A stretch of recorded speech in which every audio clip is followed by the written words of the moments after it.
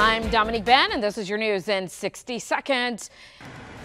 Homeowners have seen a steady rise in the insurance they pay to protect their property. One reason is the rise in home prices, meaning they're more expensive to rebuild. The other is severe weather in areas at a higher risk for bad weather. Insurance premiums now account for about 25% of mortgage payments.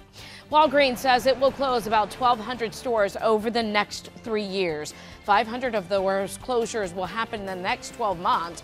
Just a few months ago, the drugstore chain announced it was shutting down 300 underperforming stores as part of a cost-cutting plan. Walgreens has roughly 8,500 stores in the United States. Climate experts expect the phenomenon known as La Nina to dominate this year's winter. For us, it could mean a warmer than normal season in the south and east.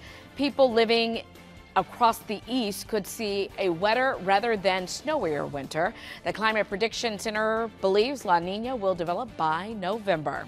That is our news in 60 seconds.